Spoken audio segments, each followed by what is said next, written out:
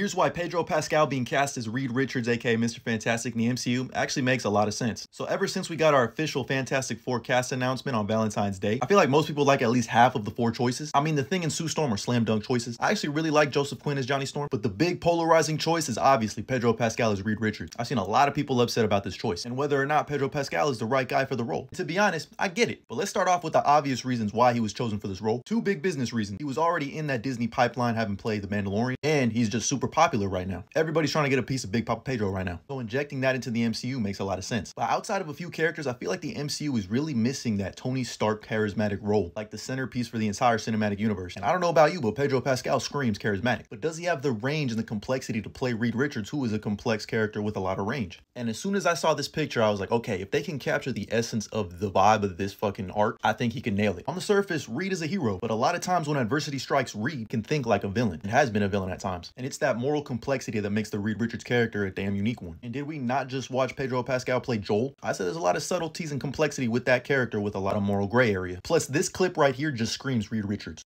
I bet I could find and show you like the psychotic example, this physical example that I have now that I have to do to learn my lines. What do Look, you got there, Pedro? so this is this like psycho first letter of every Gibberish.